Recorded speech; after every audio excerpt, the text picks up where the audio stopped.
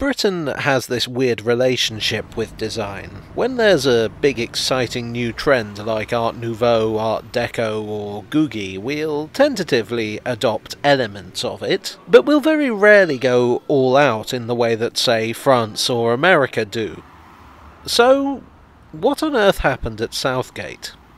Southgate is a station on the northeastern section of the Piccadilly line. It was opened in March 1933.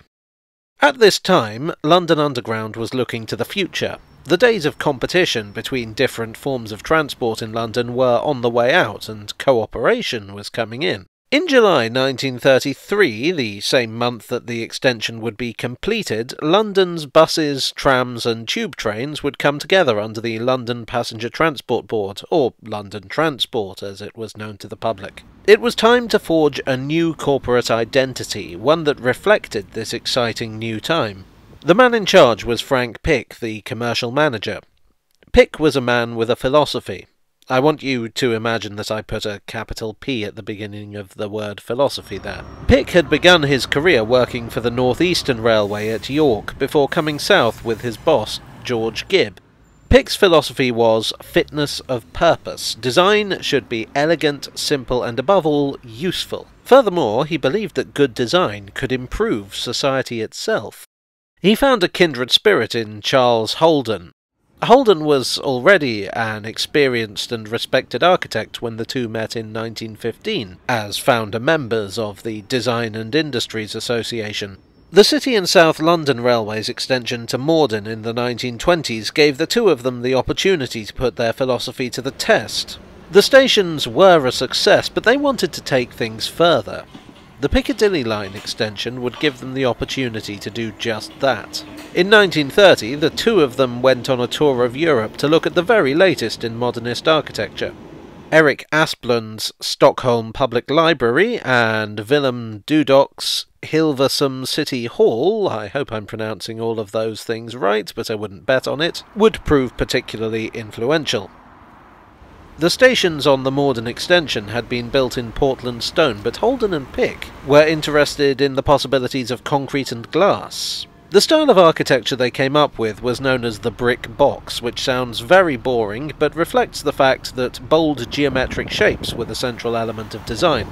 Every station was to be unique, but with a commonality of style that would instantly communicate that this was a London Underground building. As for the interior, Pick summed the concept up as, "The passenger must be made to feel as though he were a guest. The sense of orderliness must flow from some unity that binds together all the various components that constitute the well-equipped station into the expression of a single idea." Holden found Pick challenging to work for, but in a good way. He not only had to design the basic building, but he had responsibility for the fixtures and fittings inside to ensure that they all worked together. At Southgate, he really went to town. He was presented with a large corner plot to work with, and he made the most of it. That being said, I should give credit to C.H. James, who assisted Holden on this station. Holden was prolific, but even he couldn't do it all alone.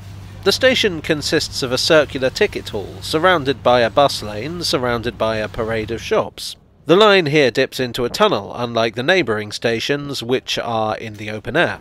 Curves and circles are the order of the day, and it's very much in line with the streamlined modern style of architecture.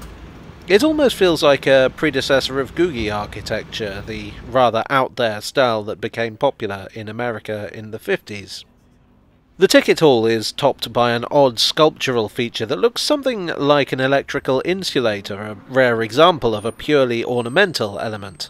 I'm just speculating here, but I suspect the resemblance to electrical equipment was deliberate. The 1930s were still firmly within the age of steam, and electric trains were the acme of modernity.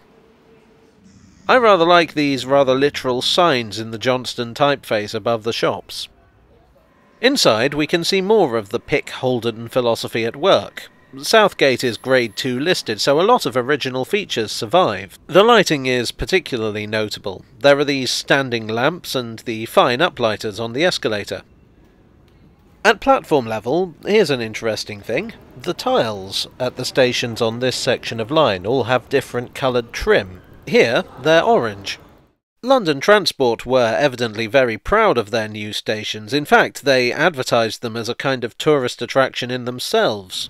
But Pick seems to have been particularly pleased with Southgate and actually requested that this kind of layout be repeated wherever possible. They were never quite so fortunate again, although Redbridge has definite echoes of Southgate. But that just means that Southgate is unique. All the stations Holden designed were unique, of course, but Southgate stands out. If Pick and Holden had managed to repeat the feat elsewhere, it would detract from what is a very special station indeed.